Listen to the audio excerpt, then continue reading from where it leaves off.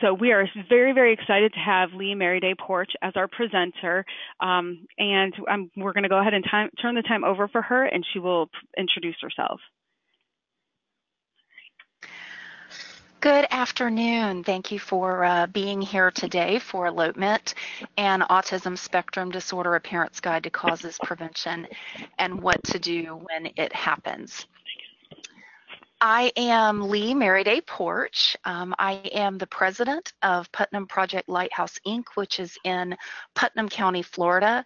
We are a nonprofit who we place tracking bracelets on individuals who are prone to elopement, such as those with autism, intellectual disability, and dementia. I'm also the author of the Spectrum Alert for Schools, which is a protocol for preparation in the event that a school has a student who is an eloper on the spectrum. I write the blog Flappiness Is, which is also a website. I am a teacher here in Florida with certifications in ESE, and I have an endorsement in autism spectrum disorders.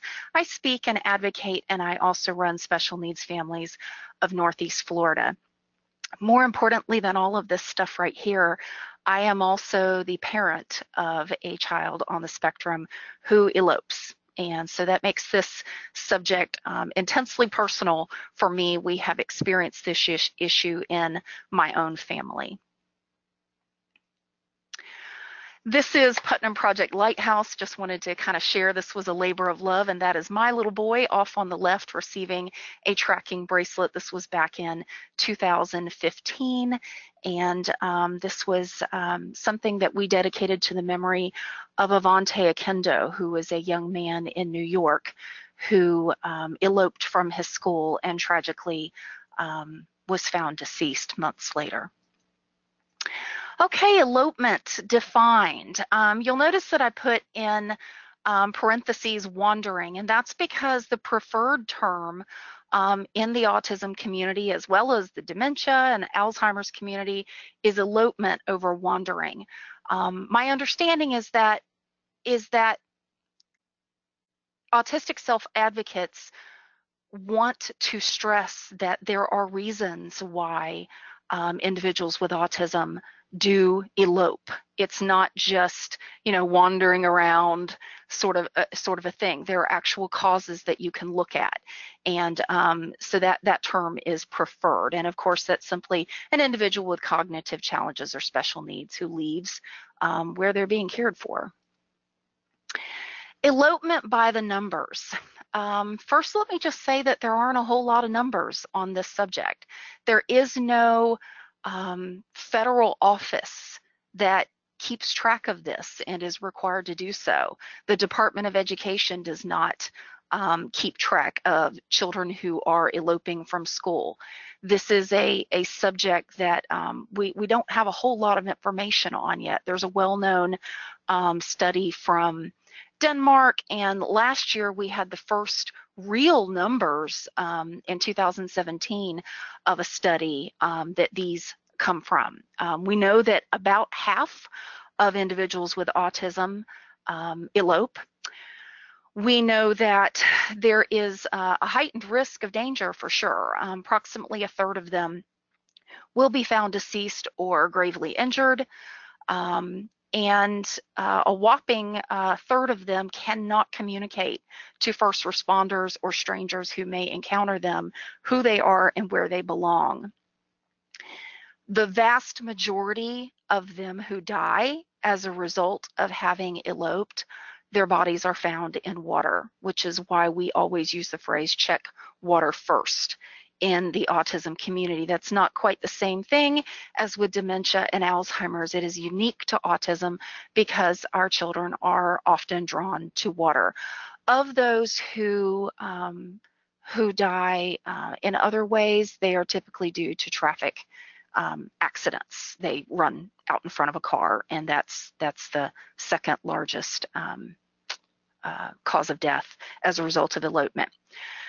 2/3 of families touched by this have had some sort of a close call, including a close call with drowning. But unfortunately, less than half of us have had anybody talk to us about what to do. Our physicians don't know much about this subject. Law enforcement, unless there has been a major push in that community to have some sort of a program, it's just something that we see often go across on our Facebook feed, that there's another child that's missing. The current numbers that have come out is that there is one major elopement incident per month, but the National Autism Association has pointed out, and I think rightly so, just based upon the number that I share each month on Facebook, or that these numbers are not accurate, and that elopement is underreported. The impact on the family and the community is great. 58% of us who have children on the autism spectrum rank this the most stressful of ASD behaviors.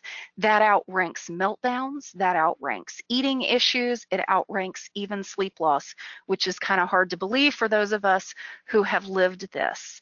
And 62% of us feel to some degree isolated because we can't go out into the community. I remember last year being asked to go on a camping trip, and kind of laughing. Are you kidding? I'm not taking him out in the middle of the forest. No, absolutely not.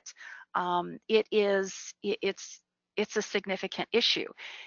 Parents will often try to take some sort of measures. They might put one of those little backpacks with the tether on it and attach it to themselves, and they go into Disney World and somebody gives them ugly looks as though they're walking their child like a dog, when in fact they're just desperately trying to hold on to a child they fear is in danger of running off and not coming home again.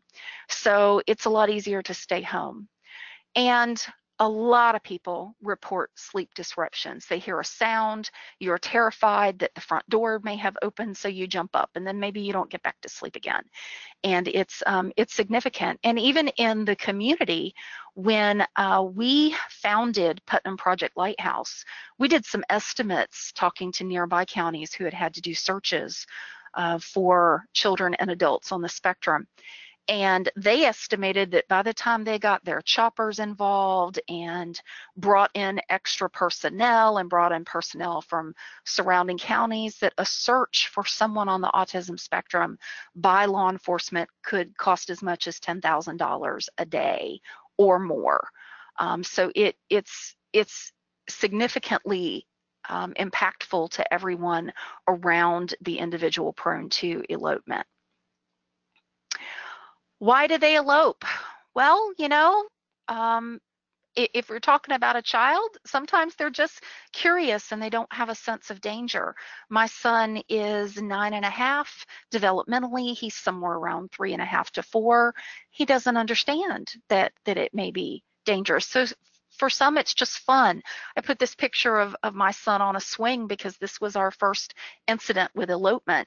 He saw a park and saw a swing, and we weren't expecting it, and that's exactly where he ran to. Some of them, they want to visit a familiar location. They are very visual thinkers, so you might be driving around town and stop someplace, you want to run an errand, but they've noted that that's awfully close to Aunt Jean's house, and Aunt Jean has a swimming pool, and off they go when your back is turned. The desire to pursue a special interest, or what some term enthusiasms.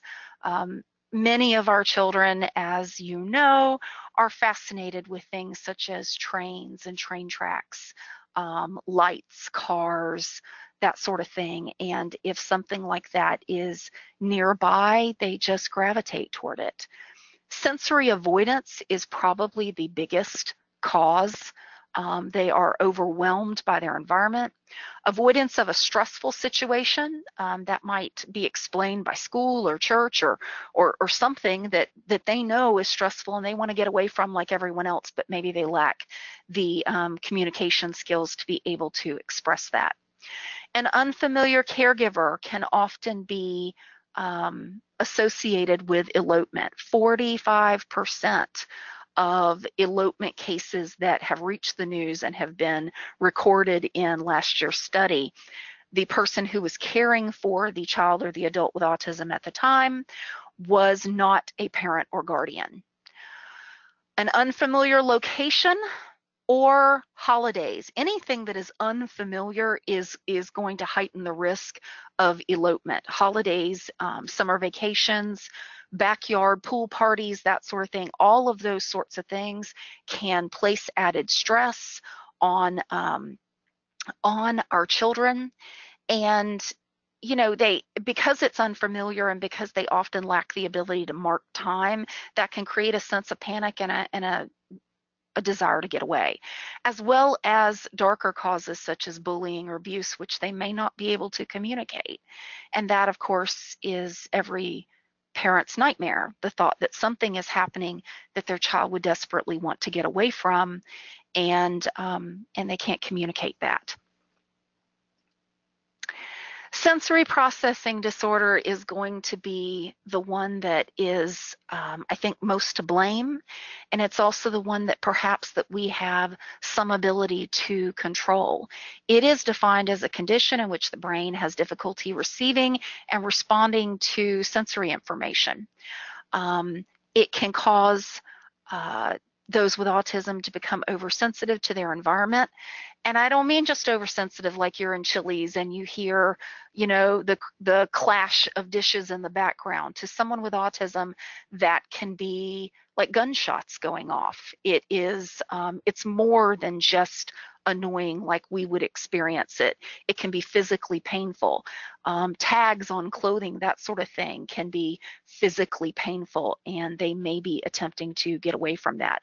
We have to pay attention to any issues with SPD because that is often a root cause. Common sensory triggers: crowds, loud noises, bright lights, transitions, physical discomfort, and smells.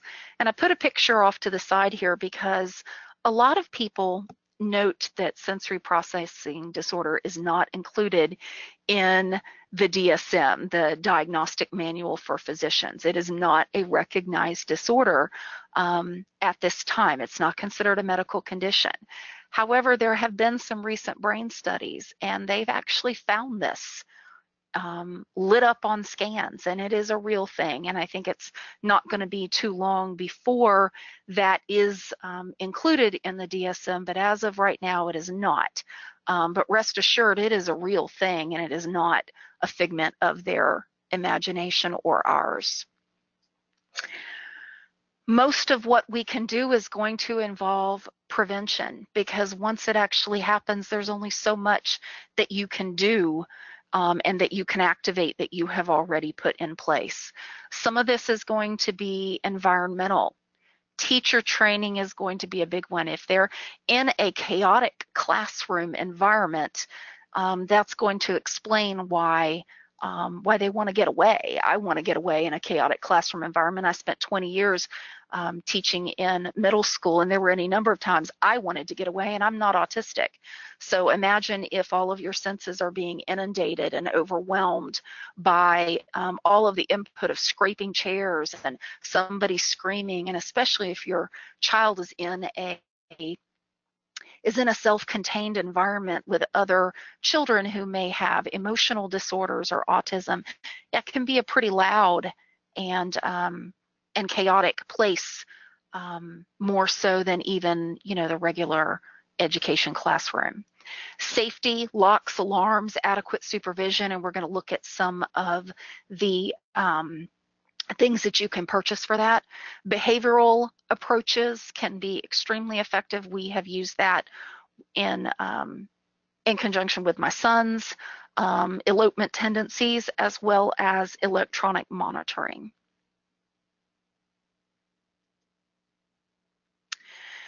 General tips to ward off elopement. First one here is get to know your neighbors, and I mean really get to know them. Let them get to know your child. Let your child be a real person to them. Get out, walk around the neighborhood, say hello, knock on some doors. Pass out an information flyer with a couple of different pictures of your child. Invite them to a cookout. Have them over for coffee. Explain what they might see and what they should do, and include all of your numbers and how to text you and how to call and how to do all of that. Let them know who he or she is, and have an emotional investment in wanting to make sure that he or she gets home again, and doesn't just turn away. One of the saddest things that I have ever heard was a case here in Florida, in Jacksonville, a couple of years ago. There was a 3 or 4-year-old child who eloped, and um, a passerby stopped and called it in, and then left. Didn't have any sort of emotional attachment to that situation. The child wandered off a little bit further, and police arrived within 2 or 3 minutes, and that child had already gone over some kind of into a culvert, and out into a waterway here in Florida, and drowned. And just, I guess what I'm saying is, anything that you can do to connect the people around who might see them out and about around your home, I would absolutely make that investment. I would get to know the people in your neighborhood, so to speak. Secure your home, door and windows alarms, fencing, pool fencing, and pool covers. Our children can be drawn to water like moths to a flame. It is said that, water can be the Pied Piper for those with autism. And if you think about how enjoyable it is for us, we all think about getting into a hot tub or a pool as being incredibly relaxing and enjoyable. Well, now imagine that you have all of these sensory issues. Well, of course they're drawn to it. And making certain that they cannot get into water if they cannot swim is important. And even if they can swim, that's not a guarantee that some sort of an accident won't occur. A designated attendant or a family meeting. This is something that I learned to do after a couple of frightening incidents. We had a birthday party for my daughter, and when we have that sort of an event, a cookout, something like that, I hire a sitter who is familiar with my son. And that person's only job is to stay with him, because your head is going to get turned. It just is. People are going to draw your attention. The coals on the fire are going to start to, the fire is going to go down. Whatever is happening, you're going to be distracted, and you need to have one person who is assigned to make sure that the individual with autism is not unsupervised. And I would absolutely hold a family or a family and friends meeting if you have a get together at your house, or you go to someone else's house, where everybody stops what they're doing, and you have a real moment for 5 minutes where you say, okay, look who's here, and here are the situations, and we need everyone behind them to lock doors and to do this and to be aware, and we're asking you to join our team here to help protect our loved one. That can be a huge help, and make certain that the children hear it.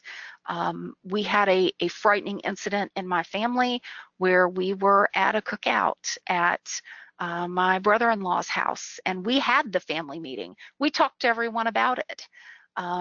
Unfortunately, we don't know who did it. We'll never know, but somebody left a door unlocked, and at that time we didn't have a designated attendant. And my son got out the front door, and I remember running outside and looking and seeing the St. Johns River across the street. It's a moment I will never forget, and it is the moment that probably led to the founding of Putnam Project Lighthouse for me. Just absolutely terrifying. But remember, any situation that is unusual, you want to have every safeguard. A predetermined safe space, and I think this is extremely important, especially in schools. If your child is prone to becoming stressed in a cafeteria, and that's a stressful place. I've done enough cafeteria duty as a middle school teacher over the years. I can attest that it would be enormously stressful for my son to be in the same place. There needs to be a place where they can go.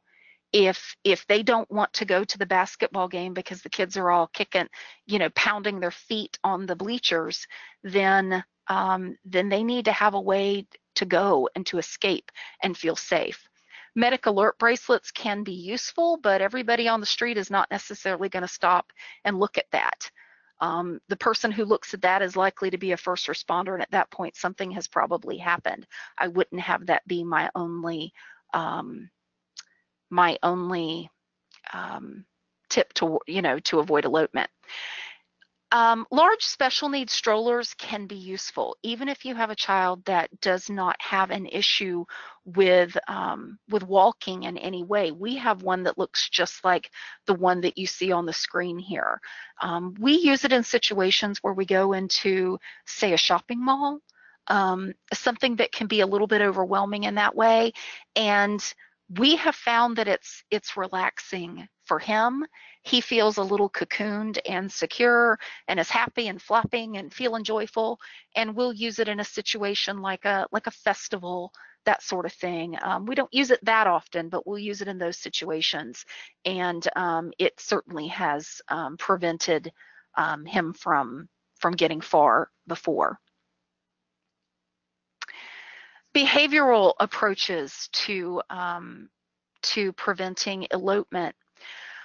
If you have a serious issue, if you have a child who is doing this frequently and this is taking over your life, I would absolutely seek out the assistance of a board certified behavior analyst at a behavior therapy clinic. I mean, some school districts have them on staff, but be forewarned, just because somebody is called the behavior analyst in a school does not necessarily mean that they have had years of training in this. They may simply be a special ed teacher who took a couple of classes during the summer and got a new designation by their school district. That is certainly the case here in Florida. So I would advise you to know who it is who is doing a functional behavior assessment on your child, because quite frankly, they might not be that good at it or that experienced with it. But I would absolutely seek out some behavior analysis to find the cause for it. Stating your expectations. If you have a child who has language, stating expectations might be useful. Maintaining access to their augmentative forms of communication. If they are language limited, just because sometimes I think parents have a tendency to say, oh, I know what he wants. We sort of intuit if they're hungry and that sort of thing. And maybe parents will leave their augmentative communication books and iPads and that sort of thing at home. We'll forget to take them with us.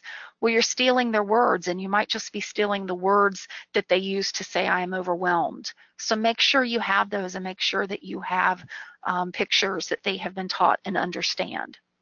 Stop and start. This is one that the behavior analyst did with my son and has his one-to-one aid practice with him daily.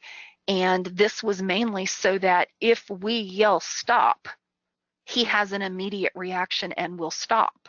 Doesn't mean he's not ever going to take off on us.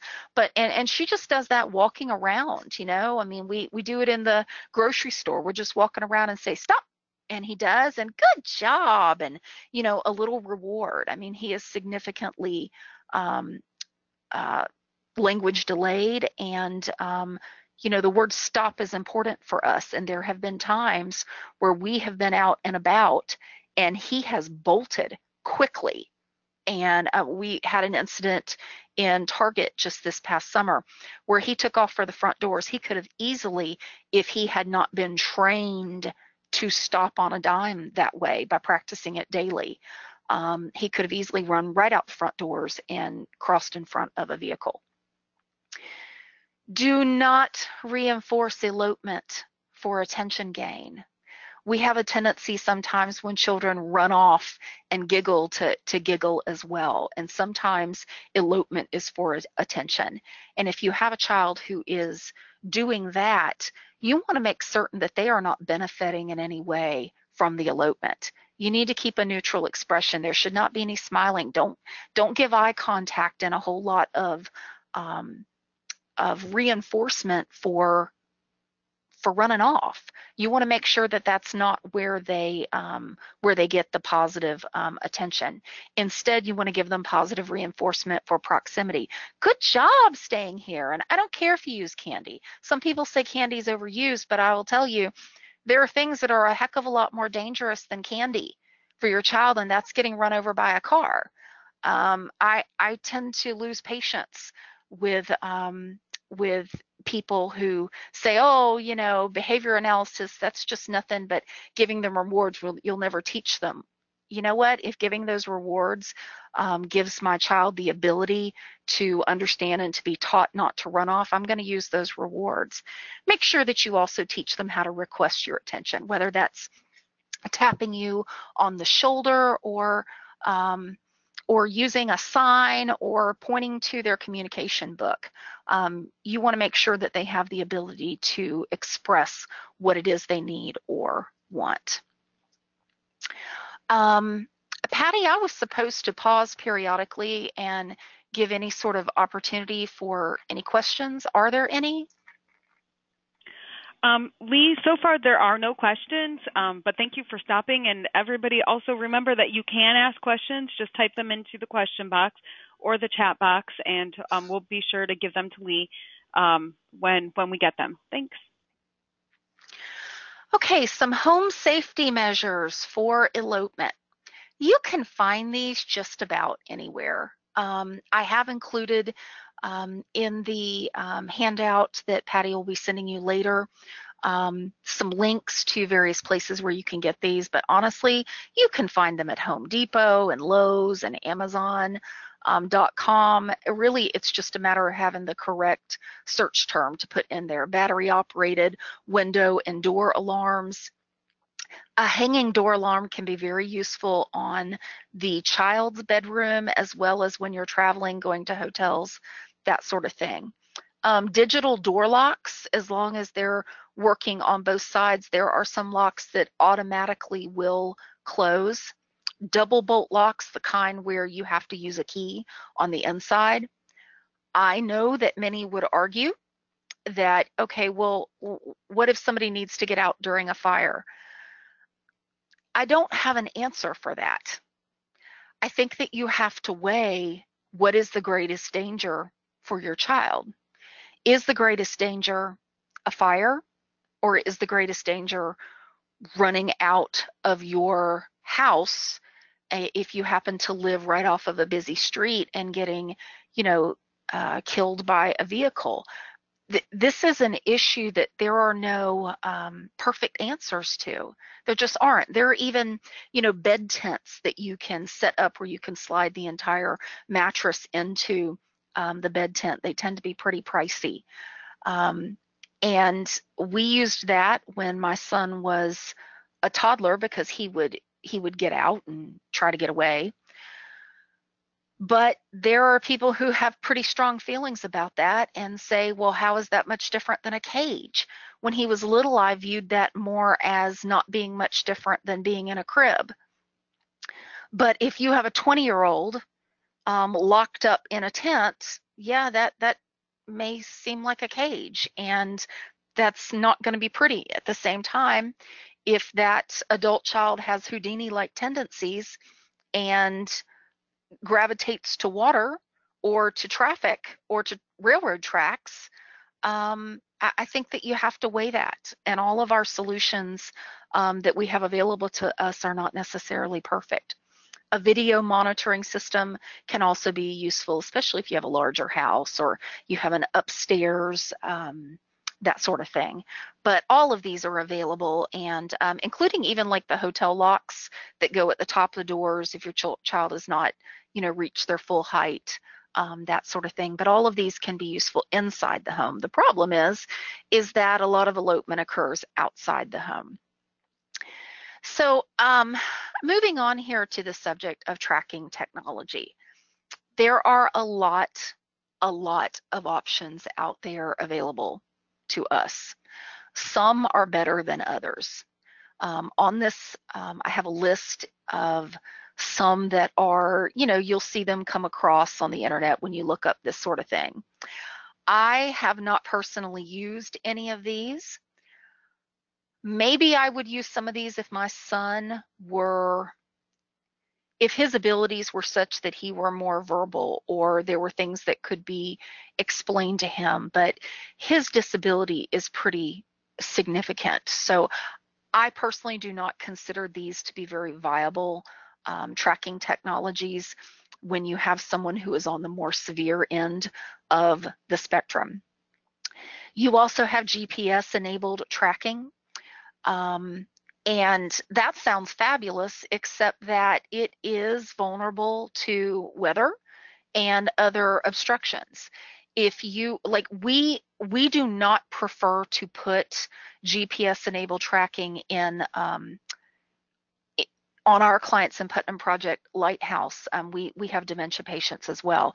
We don't like to put GPS enabled tracking on them once they reach a certain level of severity, because the elderly tend to gravitate toward the woods and other areas that are covered. They're often found in bushes and that sort of thing. And children tend to crawl into cars or metal structures such as a shed and that sort of thing. And those absolutely can be impacted. If your cell phone coverage can be impacted, then the GPS tracker that you have on your child can be as well.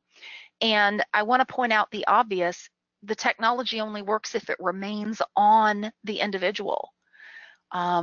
If you have a child like mine, he may not think anything at all of stripping if it gets hot. You know, he might just kick his shoes right off. And if you have a GPS tracker on the shoe, well, that's not going to do you a whole lot of good. So myself, for the severity of intellectual disability and autism that my son has, I want something that isn't going to come off and I know will work. And for me, that's radio frequency. And I'll show you information about the organization that provides that.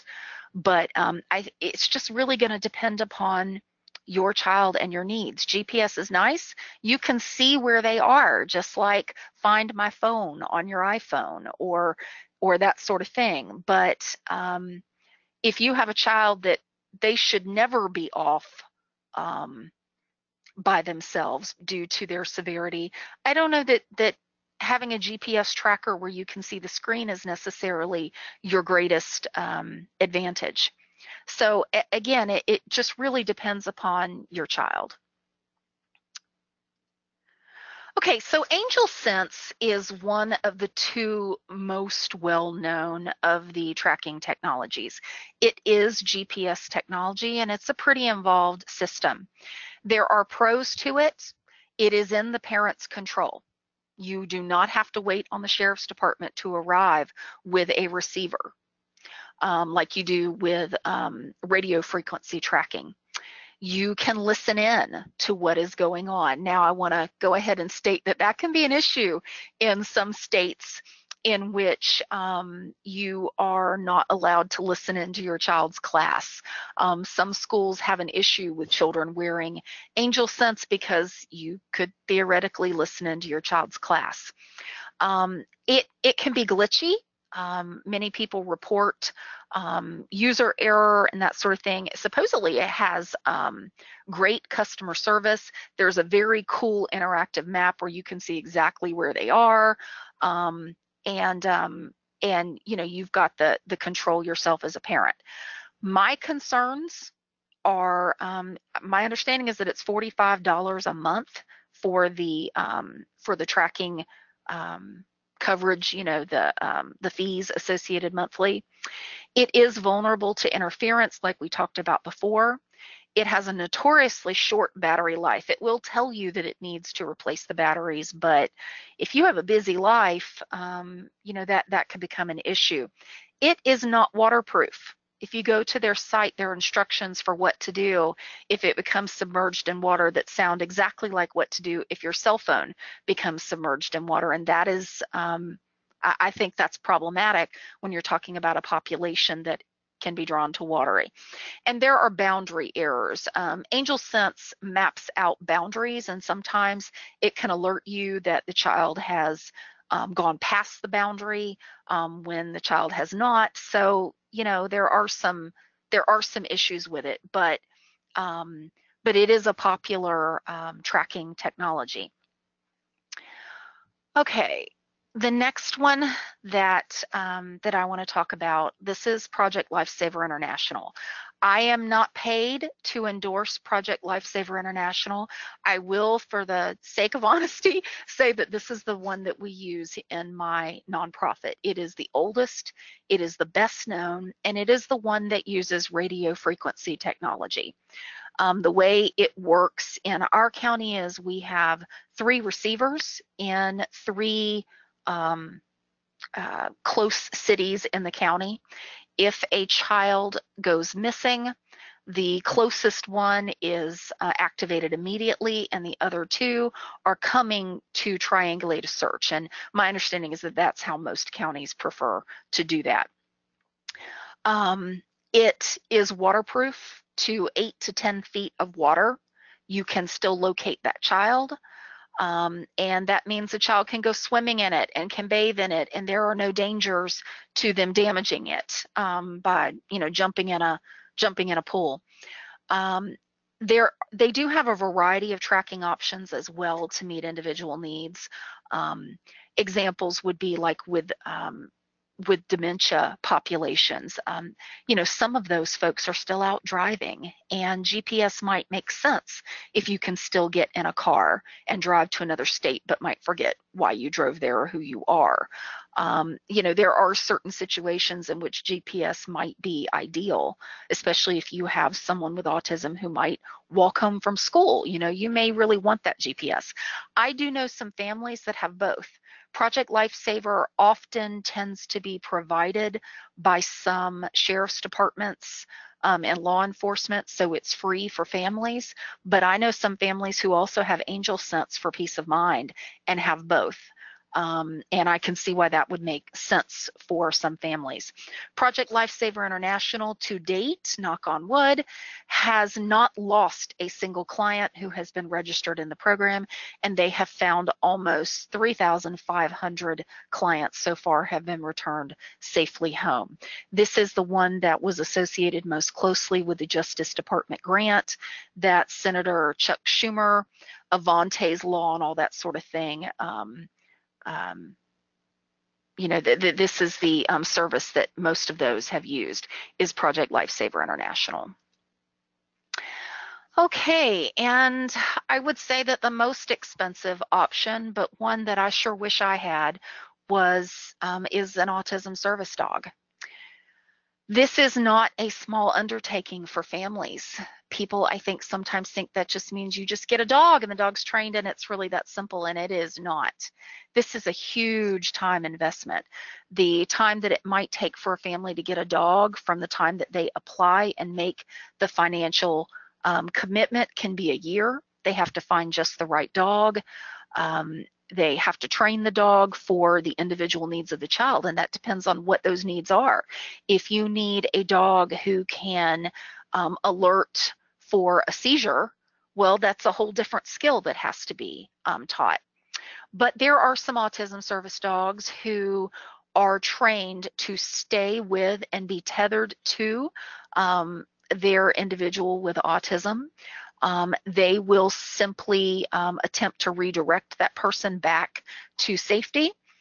In some events, they will just drop and refuse to move and allow them to, rather than allow them to dart in front of traffic. This can be extremely expensive. When you apply to one of these autism service dog nonprofits and organizations, typically the dogs can cost anywhere from $10,000 to $20,000. The family commitment is usually half of that, which means that usually what you have to do is hold some sort of fundraisers and barbecues and raffles, and you've got to get the community involved if you don't happen to have a spare $10,000 lying around. There's a lot of training involved. A lot of these organizations will want the entire family to hop on a plane or to drive out and come and spend a week or two to be trained in how to care for and use the dog to the best of their training. But it can certainly be effective. The con certainly would also be that the dog has a limited lifespan, and you're looking at turning around and doing this all over again in 10 to 15 years or whatever the dog's lifespan is. But an autism service dog certainly could be a very effective thing to eliminate the danger of elopement. Patty, I will stop again just to make sure there aren't any questions. Okay, thank you. Yes, we do have a question. It's a little bit long, so I will read it. Mary says, my granddaughter has eloped from her new classroom multiple times, and they were not informed by the school. It is in her IEP. They don't consider it elopement because she did not attempt to leave the building. She just left the classroom and went into the hallway. She said she has requested alarms on the outside door by her classroom, and they have not responded. She asks, do you have any suggestions? She is with new untrained aides in her classroom, and they just don't seem to understand. Some history. Ava is 8. She was found in a retention pond near drowning when she was 3.5. Okay. Wow, bless your heart. That is absolutely terrifying. And that situation doesn't surprise me. I hear this a lot from families. I had to educate my own school district.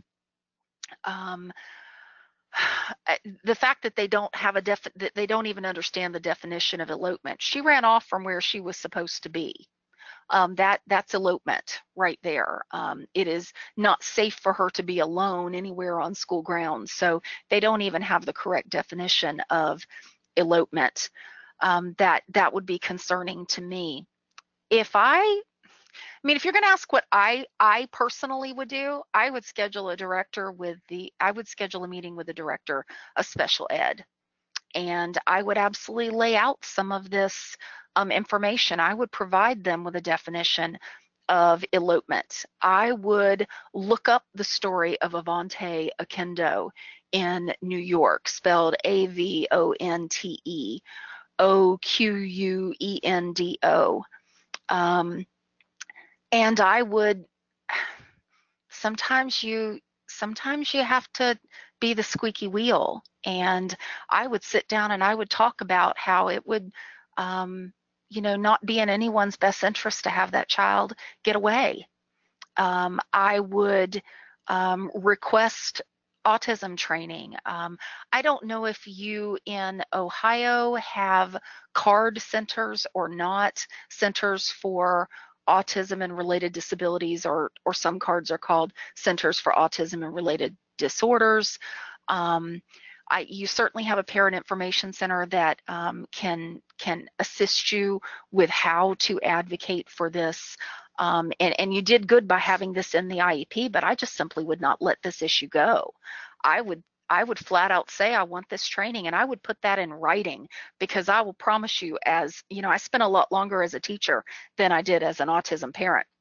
And the minute you put what you want in writing and you send that to an ESE director, I'll tell you, you're going to get a whole lot more attention and respect for that. They don't want there to be a trail in writing of you having asked for something and then that child walking off of school grounds. They don't want that. But I would push. Elopement is not always going to be justification for a one-to-one aid, but it certainly is justification to have somebody come in and do some training with the school, and there's always somebody available to do that for free. I mean, there just is. They're going to have their own specialists in the district.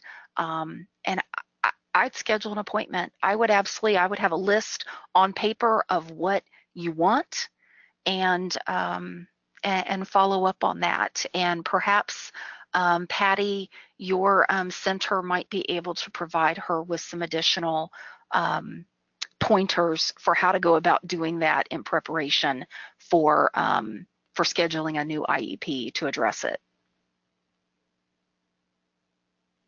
Yes. Oh, sorry, Lee, didn't mean to interrupt you. Yes, that's definitely something that I was going to bring up at the end, that anybody who's having issues like this, with their IEPs or anything to do with school, you can call us, and we'll give you the phone number. If you live within our 94 counties, you can call us at Family Matters. But if you don't, we can give you the number to the parent training and information that works with you. So please don't hesitate to call, and you can talk more directly with us. We can help you write letters. We can help you with the IEP meetings and that kind of stuff. So just give us a call. Okay, so engaging with law enforcement. This was something that we built into our program here in Florida when we set this up. And Florida has recently required autism training, autism awareness training for law enforcement. So all of our law enforcement now has had it. But 4 years ago when we began this, they had not. And I just was a squeaky wheel and found out the name of the gentleman who supervised the school resource officers. I don't know if that's extremely common in Ohio or not, to have school resource officers at most schools, but it is extremely common in Florida. And we arranged for training for those officers, and I lobbied the school district pretty hard as well for administrators to have it too. But we asked for them to start coming in and spending more time in our special education classes, because one of the things that we noted is that a lot of our students had a fear. You know, they'll watch a TV show where they see a bad cop, or they see, you know, even a bad guy getting in trouble with the police, but they see a shooting situation and they're convinced that law enforcement only wants to hurt them. And I think it's extremely important for them to encounter first responders in a positive way long before they are in an emergency situation. So call your local fire station, ask if you can bring them down and let them look at the truck. Please give them a heads up not to set off the horn on the fire truck. That might not go well for some of our kids, but any sort of experiences like that can be positive and, you know, have some treats involved and involve smiles and hellos and warm moments, I think can teach our children to look for those individuals when they are lost or when they are scared. As well as go ahead and if I were you, if I had a child prone to this, I would provide a background sheet in writing for law enforcement, let them know, take it to the sheriff's department, take it to the police department, and let them know who this child is with pictures. Make certain that that goes to the dispatch, the folks in dispatch, so that they know if they don't already have some kind of an autism tracking program. And if they do, they're already going to have some of these things set up. But if they don't, I'd simply provide it. I know that Autism Speaks can be, some people do not prefer to access Autism Speaks, some do. I will say that there is a useful form on their site that you can use to fill out and take to law enforcement. And there are lots of stickers and that sort of thing that you can have on the windows to your home and the windows to your car in the event that you're in an accident, like the one shown here. We have them on our cars in our family. Autistic elopement and schools. I kind of talked a little bit about this already as a result of the question, but one of the things that I would certainly stress in a meeting is that it's more likely to occur during special events with the school, and making certain that there is a place that is an alternative to whatever is happening that may be incredibly stressful for your child. Many schools do not know how to respond. The tragedy that occurred with Avante Akendo in New York is that by the time the school realized he was gone, they didn't immediately contact his mother. They first ran around looking for him, only they didn't know exactly where to look first. They didn't know check water first. They didn't know check trains. They didn't have that information. They just desperately went around looking, which is, I'm sure, a natural reaction, but it was the wrong reaction to have.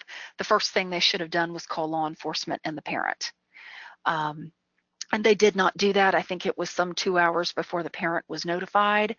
And sadly, his mother had to live with him missing for 5 months before his remains washed up in the Hudson. Um, it, um, it was it was something that brought the issue of autistic elopement to the attention of schools throughout the country, but I don't think enough. And it was what prompted me to create the Spectrum Alert, which I'll show you in just a moment. Okay, the Spectrum Alert for schools. I don't have the whole article here. You can access it if you look up Spectrum Alert, Huffington Post, Spectrum Alert, and my name. It is on the Huffington Post, and I have offered it to free to any school or district in the country who wants to use this. There are some school districts that have adopted this for all of their schools. They've actually written this in as an alert, just like a fire alarm or an armed intruder alert or hurricane drill or any of that sort of thing. That's how it is done here in my county. It is a series of steps that a school can take. Most of them are preventative. Some of them address communication, and it will tell the school exactly what to do. But the important part is for them to be ready with photographs and with law enforcement, as well as somebody at the school who knows that child. You can say always check water, but if there's no body of water, you don't want to stop right there. If you have little Johnny and little Johnny has an aunt who lives down the road, who has a set of train tracks in her backyard, well, I think we can predict where little Johnny is going to go. But maybe little Susie, who is drawn to water, is going to know that there is a retention pond nearby. Part of this protocol is making certain that the school knows what autistic children they have in their school, what their interests and their inclinations are. It is a series of 8 steps, and I'm happy to have you share it with your school and have them use it and call it that, and I offer it for free. So please do look that up if you're having an issue with your child's school. The most important suggestion that I would make for you if you have a child who is prone to elopement, who cannot swim, is that you seek out specialized swimming instruction. This is going to be a very, very, very big deal. They simply may not learn in the same way that they would if they were in a large group of swimmers learning. There are ways to do this effectively. We have several organizations like this in Florida that offer this sort of thing, and they do it in conjunction with behavior analysts who come in and help map out and design a program for it. Some YMCAs offer it.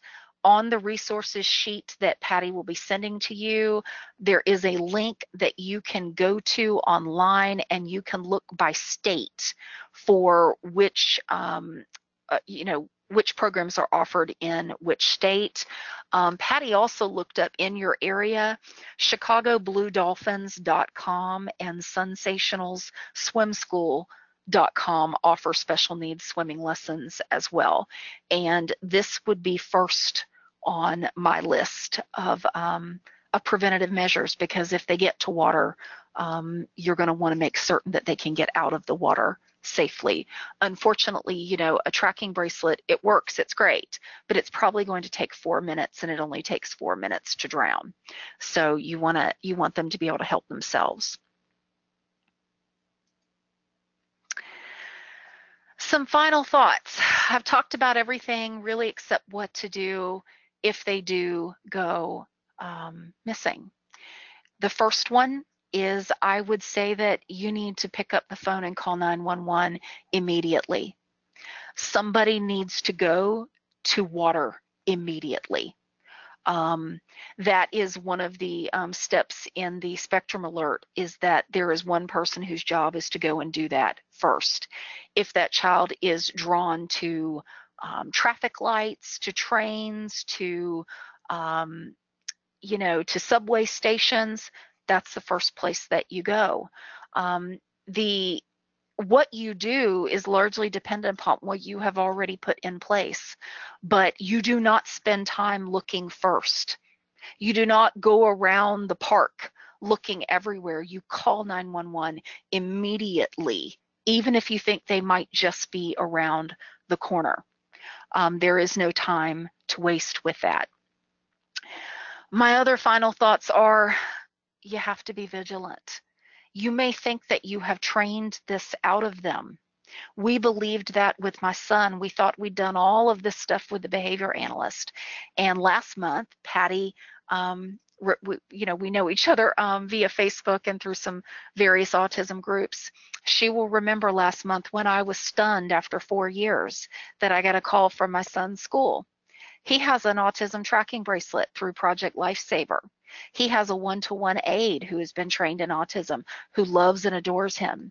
He got away. He got off the school grounds and crossed a street.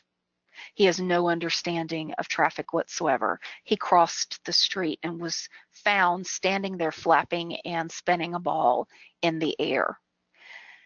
Just because you have trained and taught them not to do it doesn't mean that they won't suddenly one day do it again. If you have one who has been an eloper once, you should always consider them capable of elopement. To plan ahead, enlist those around you. Create a phone chain. Talk to family and friends, talk to neighbors, create a phone chain.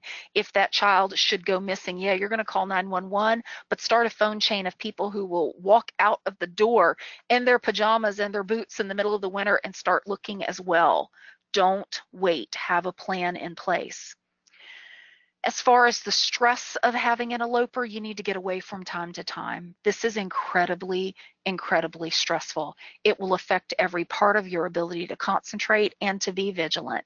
And you need to make certain that if you don't have respite built into your life via insurance or state resources, that you enlist family and friends who can offer this to you in some way, because it is incredibly stressful. When you see these articles and these posts and shares that go across on the internet about children who have gone missing, those who have been hurt and been deceased who have been autistic, I'm going to tell you now, don't read the comments, because it's going to be people who don't understand who say horrible things like, where were the parents? Our children can be clever and resourceful. They may not be verbal, but they may get away anyway, despite all of your best efforts. Every effort that you have. I created a nonprofit in my community to address this in my child. He still got away. It happens. So, just remember that there are people out there who don't understand, and don't take it to heart. Don't convince yourself you're a terrible parent because your child got away from you for a minute. And remember to forgive yourself and others. This can rip apart a marriage. If you have dad having been in charge while you were cooking outside and your autistic child got away and was found in the neighbor's yard, it can be very easy to tear into each other, to tear into grandma and grandpa. But the truth is, there's nothing about this that is a perfect solution. And sometimes it's going to happen, and you've got to forgive yourself. You're not a horrible parent because of it, and you've got to forgive your loved ones because maybe they just aren't as well trained in having that hypervigilance that we have. And that is basically all I have for you. This is a contact page for how to get in touch with me.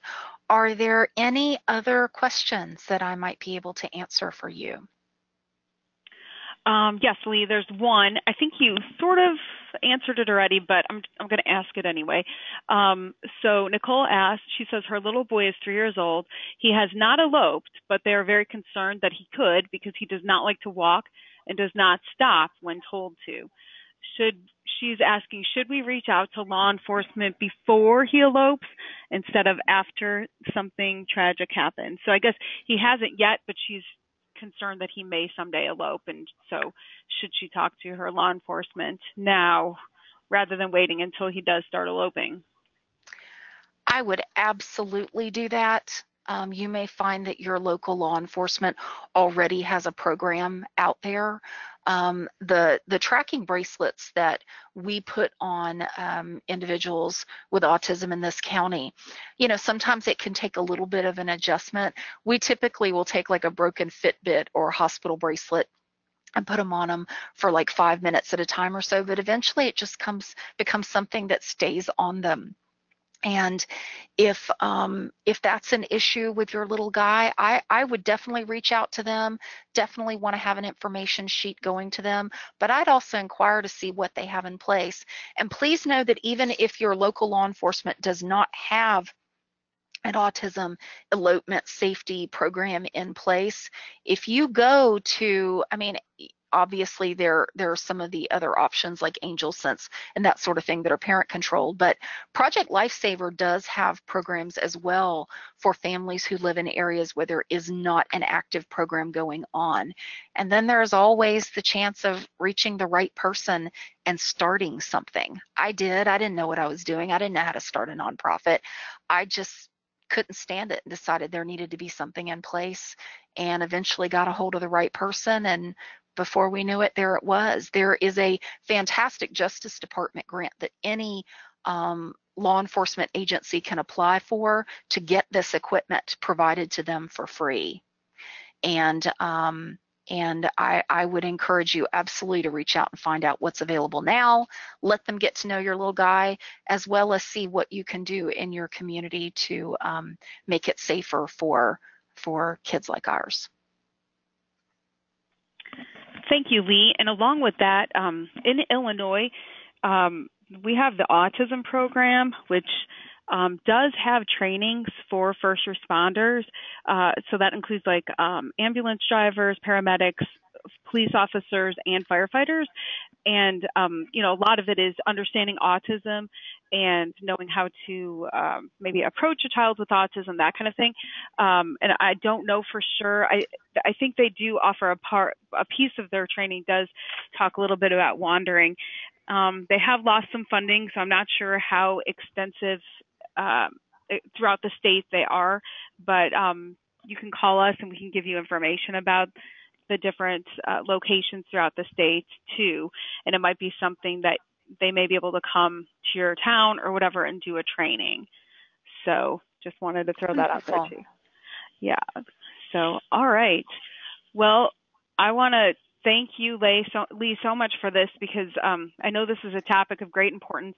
I actually have a friend who lost their child to elopement a good 10 or, well, probably 15 years ago. So I know, you know, how tragic this can be. So I really appreciate you providing such great information to us. So we're going to go ahead and